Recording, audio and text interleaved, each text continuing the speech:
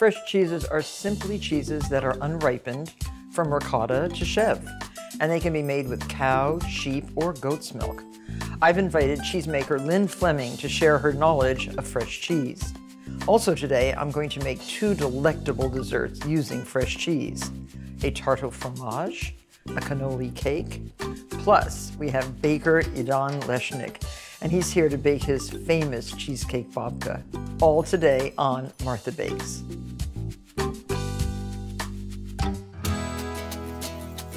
Making fresh cheese is something that Lynn Fleming knows very well. In fact, she says it was her love for her goats and their milk that led her to turn her hobby into a business by learning the art of cheese making. Welcome to our show. I'm so happy that you're here. And we have a lot in common. We love goats. That we do. And we love making their milk into cheese. Exactly. Yeah. So these are all your cheeses? They are. Where do you sell all these cheeses? We sell primarily to people at farmers markets. We do farmers markets in New York City and upstate New York as well. Well, I just tasted the ricotta. I tasted this delicious marinated chèvre ball. I had never had a chèvre ball before. Yeah. So good. And I would love to taste all of these, and I'm going to before the show is over. But how did you get involved in making cheese like this? Well, I had the goats. And what kind of goats? We have Nubians and La Manchas. And what do La Manchas look like? La Manchas have no external ears. So. How weird, because Nubians have big long ears. Exactly. Floppy ears. And when we cross the two, we get little tiny elf ears. Oh. So. How hard is it to turn their milk into cheese? It's not hard. We make cheese on Sunday, Monday, and Wednesday during the week, and we sell it at market on the weekend. I have a need to feed a lot of goats, and that does the job. And what do goats eat? We feed hay 365 days a year. We're on small acreage in New York, and we don't have a lot of browse, but they have access to browse. And then we do feed some grain. So browse is pasture? Browse is pasture. Well, they don't like to eat what they walk on. Oh, I see. So browse are more the rose briars, anything. Oh, I have acres of that. You want to bring your goats down? Absolutely. They could clear my woods for me. They would do it in a second, wouldn't they? Yes, they do a very good job. So how much milk do you get per goat per day? About 1 gallon a day on average. Some of the older does will make more and the younger does less, but about 1 gallon a day on average. How many milkers?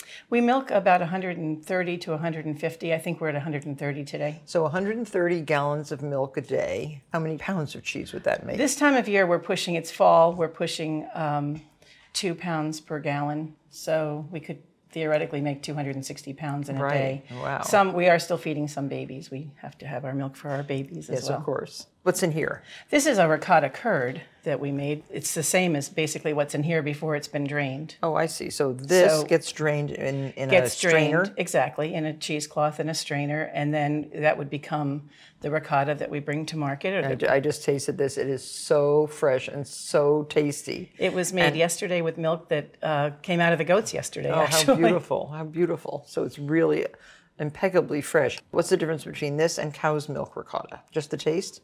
I would imagine the fat content as well. Yeah. Less fat in the goat? In the goat, yeah. Less fat. What's in here? This is milk. We could make ricotta. It has to be hot? It has to be hot. And then you add what to it? Vinegar. Oh, I see. The white vinegar and a bit of salt, and then it curdles, and we have the curd, and we strain it to make the ricotta. And goat feta. Now that looks good. You make loaves of that? We make bags, actually. We bag them, which is why they have unique shapes. So every bag and every shape and every cut is unique. We just cut them to the proper weight to package them. Oh boy, this is good. Thanks. Very tasty. Can I try the pepper? Sure. That I would like on a little piece of bread. So what are some of your favorite recipes incorporating your cheeses? Oh, we just like to eat them on a cracker, of course, but I love to put it over hot drained pasta.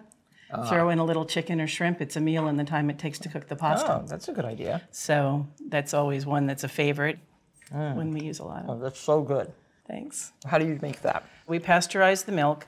We cool it to a temperature. We add culture, and then it sets for a while. It's a lactic acid curd, so it just takes a little time. It's a very delicate curd.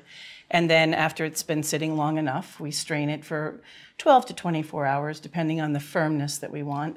And then we hand roll every one of these logs. They're all hand rolled. Oh, it's hand rolled. And then you roll the logs into the various flavorings. Exactly. Well, I have to come up and see your goats and see your operation. I'd love to see it. I'd love to show them to you. And the farm is where? In Pine Bush, New York. Congratulations, you make beautiful cheeses. Thank you very much. And it's so nice to learn about how it's done. Thank you very much for bringing this wide selection of product to us. Thanks for having me.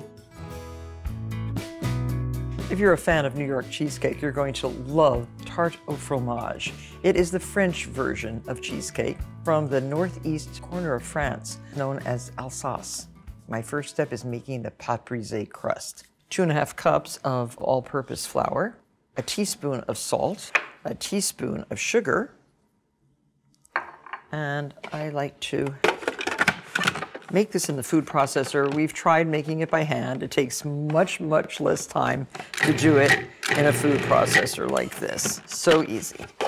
And 2 sticks, ½ pound of chilled unsalted butter, cut into small pieces so that it is ready just to put into the flour mixture. You can hear how cold it is. It's very cold. Also have your iced water ready. 1/4 cup, maybe a little bit more if it's a very dry day. Now, process very quickly until the butter is, they always say, like oatmeal. And then add your water, pulsing. That should do it. And the way you can tell is by squeezing it like that, it holds together nicely. So there's our dough. This gives you enough for 2 tarts or 1 double crust pie. Wrap well in discs and chill the dough a couple hours or overnight. We have one already chilled, and then roll until you have a large round of pastry to fit into your 9½ inch by 2 inch round fluted tart pan. One reason I love these French rolling pins is that I can easily do this.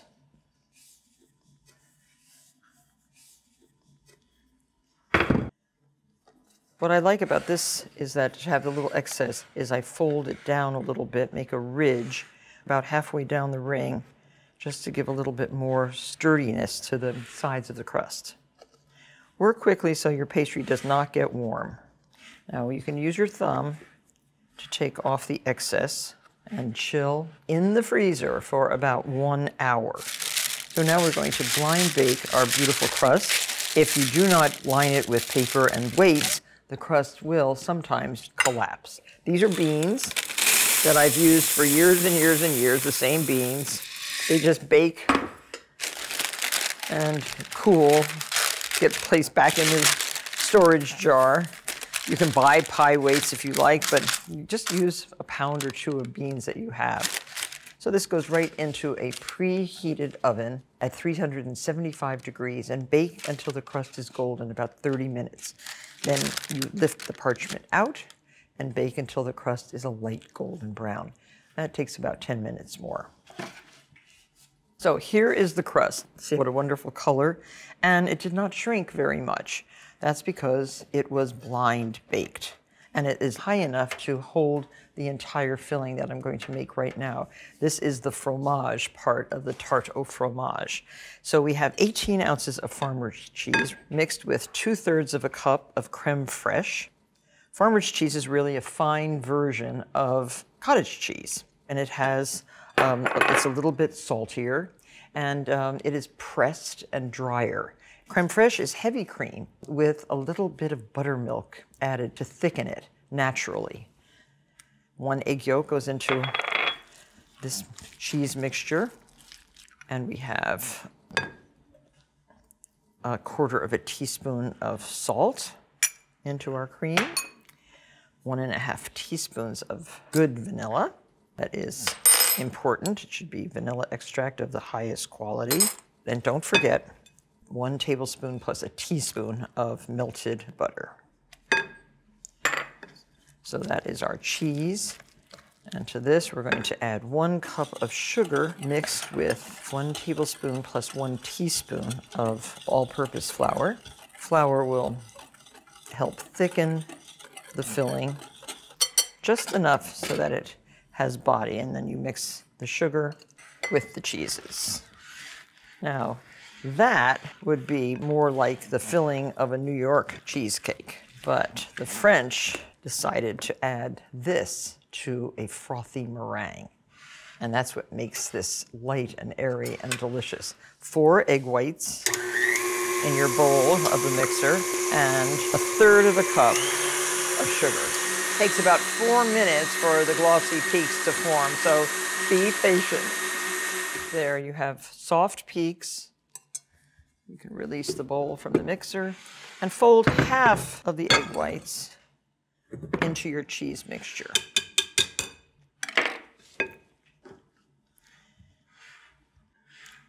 And then the rest. Preheat your oven, by the way, at this point to 375 degrees. This tart takes about 45 to 55 minutes to bake. Place the filling into the shell. And it'll be very different from the cheesecake you're used to. Once out of the oven, let the tart cool, and then you can unmold it onto your serving dish. No need to choose between cheesecake and a tart. This astonishing tart has it all. Enjoy. If you like cannoli, and who doesn't like cannoli, you're going to love my dazzling layer cake based on this beloved Sicilian-style confection.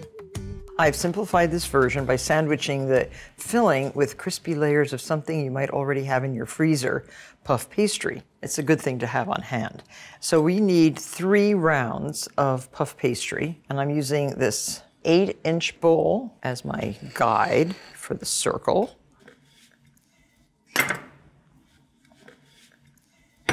And put the round right on a piece of parchment to bake.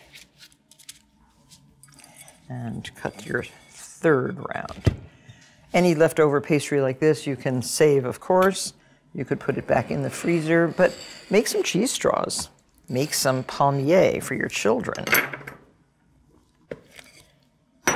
Children love the crispy, sugary layers of palmier. So now, what is going to keep these from just rising and kind of getting out of shape? A simple solution using a baking rack like this. Put that diagonally upside down right over the puff. The puff will reach the level of the grid and not rise any taller than that. So these go right into a preheated 400-degree oven. Bake for 10 minutes, remove the rack, and then bake for 20 minutes more. This is the filling to go between our puff pastry. 1 3/4 cup of ricotta cheese plus 2 tablespoons, 1/2 cup of confectioner's sugar, 1/2 teaspoon of vanilla, and 1/4 teaspoon of salt, and 1/4 teaspoon of cinnamon. Fold that in,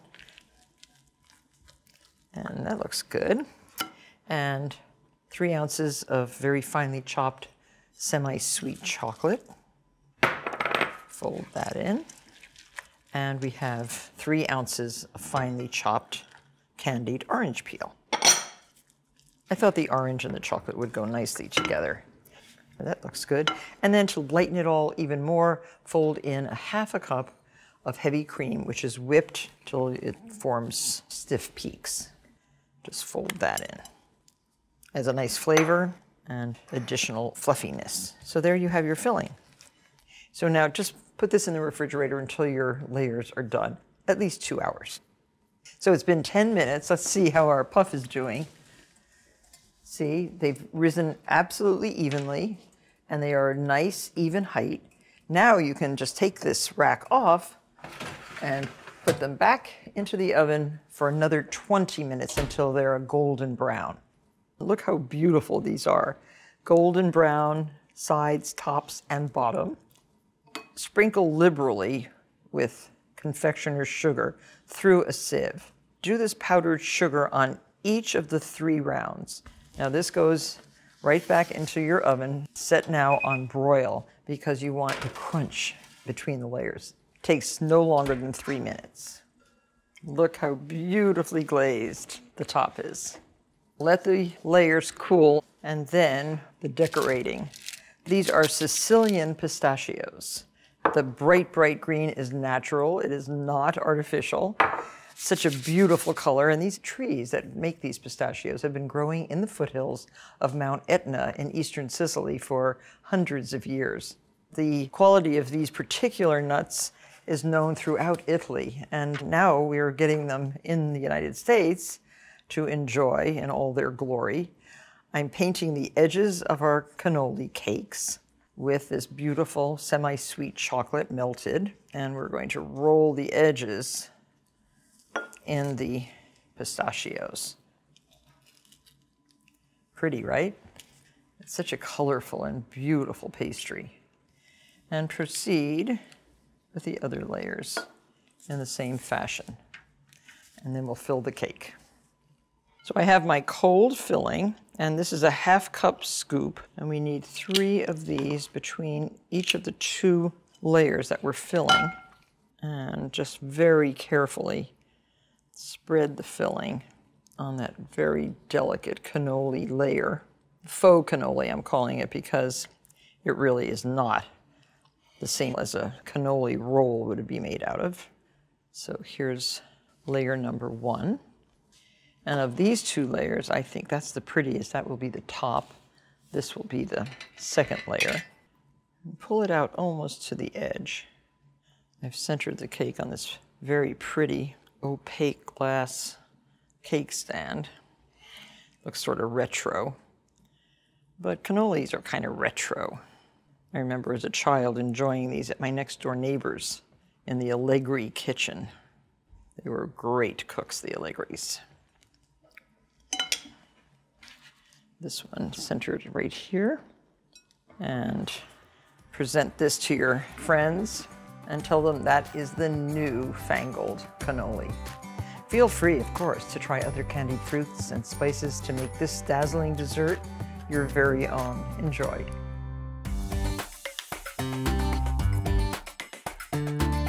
Edan Leshnick is here to teach us how to master the art of babka making. So what does the addition of ricotta cheese in this recipe do for the recipe? And ricotta, being a lighter cheese as compared to the cream cheese, lightens up that filling just enough to give that freshness into every bite. So let's start with the recipe. The dough first, of course. Yes, dough first always. Okay, what can I do? I would like for you to actually pound the butter and create a butter packet. Okay. In the meantime, I'll start mixing our dough. So I'm using 3/4 cup of milk, and I'm using whole milk in this case. If I make too much noise, just tell me. Now I'll use 2 large eggs. So it's 3/4 of a pound of butter. I'll add 1/2 teaspoon of salt. If this is too distracting, please tell me. No, I'm used to this sound. This sound keeps me alive. 1/2 cup of sugar. So in this case, I'm using 1/2 and 1/2 of all-purpose and pastry flour, 2 1/4 cups of each one. And what I found is the use of pastry flour really helps us get some more extensibility. Even those heavy-duty, beautiful rolling pins are going to be hard to roll out a dough. If it were just all-purpose flour. Exactly. So what's the difference between all-purpose and pastry? The protein content in pastry flour is a lot lower, meaning that the gluten development would take a longer time to develop and is a little weaker in general. All right, flour, and I'll add 3 tablespoons of fresh yeast and 8.5 tablespoons of unsalted butter cut into cubes. I'll clean up after you. Yeah, I know I'm a mess.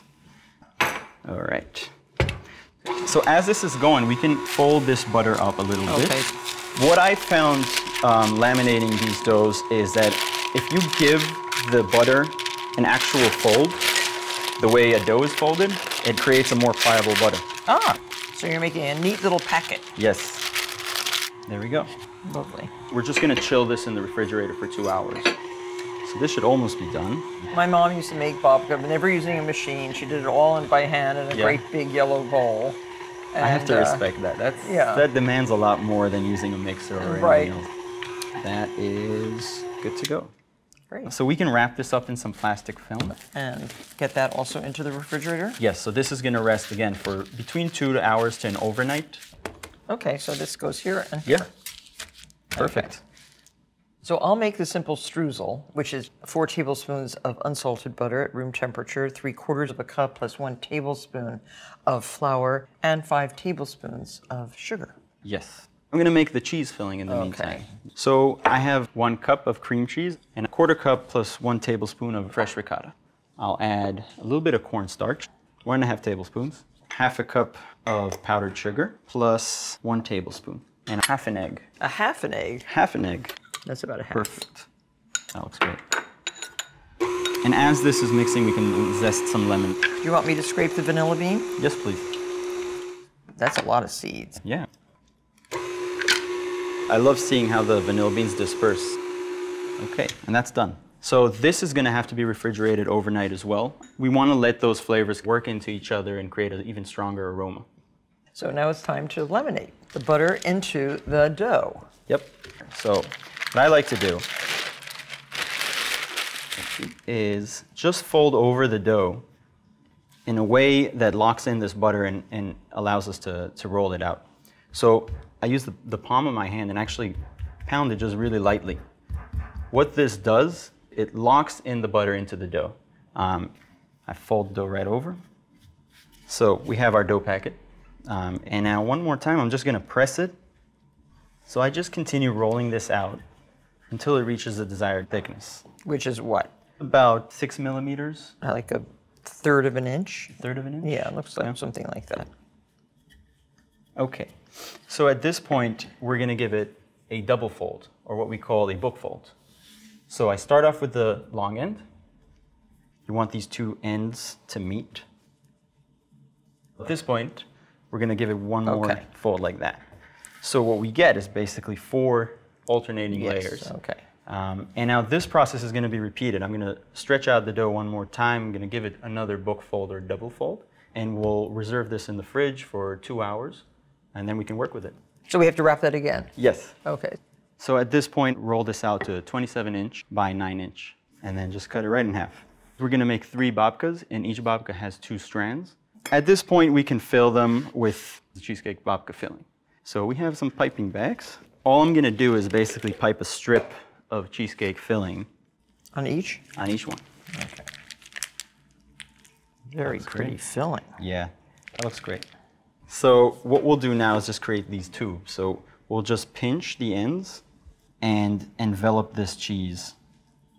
And I'm just gonna alternate 2 of these strands in an X shape and twist.